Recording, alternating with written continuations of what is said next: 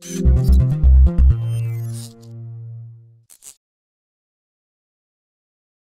there guys, it's Zach here from InBeta, and welcome back to another video.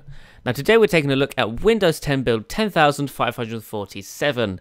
This build includes a number of features and enhancements over the last public preview build, which was 10,532.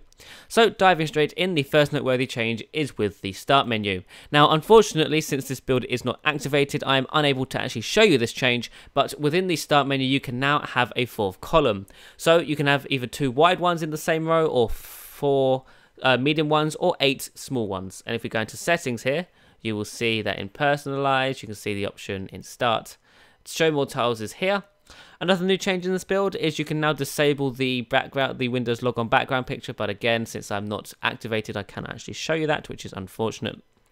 There have been a number of new app updates in this build. So if we jump into the mail app here, you can see it's now got a nice new dark theme, and on the left here you get an awesome wallpaper thing. You can change this in the settings up, the personalize area here. We can ask it to use our Windows accent, light theme or dark theme, depending on what theme you prefer, and of course a wallpaper that you can choose. And if you don't like any of the wallpapers, you can actually browse for your own as well, which is fantastic. So let's close that out. And same goes for the calendar app as well. The calendar app is also sharing a new theme. There we go. Go into personalize, and let's see, the theme's not working now. An entire window, yes. So there you go. And that's working pretty great, and that looks fantastic. There's a change to tablet mode. If we go into tablet mode here, the task view now sort of works better than it did before. So in Windows 8, if you had multiple apps open and you wanted to snap a third app, but there was no room on the screen for it, Windows would allow you to sort of select which app just to replace. But in the Windows 10 RTM, that wasn't the case.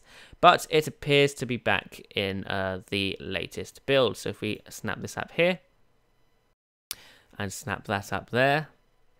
Now if we go to task view and select the third app, Windows will now ask me where I want this app to go, and all I have to do is select it, and that pops up there, much like you would expect. Good feature to return to Windows, something tablet users are definitely going to enjoy, and that's all fine and dandy. Now what else is here? There's a change to Microsoft Edge web, what is it, Object-RTC? Let's see if I can find the blog post. Object-RTC in Microsoft Edge is a developer thing, but it now allows video and audio without any additional plugins, which is fantastic. Text input panel improvements. The text input panel now expands as you write to provide more space in Latin languages. I don't think I can show you this as I'm not on the touchscreen.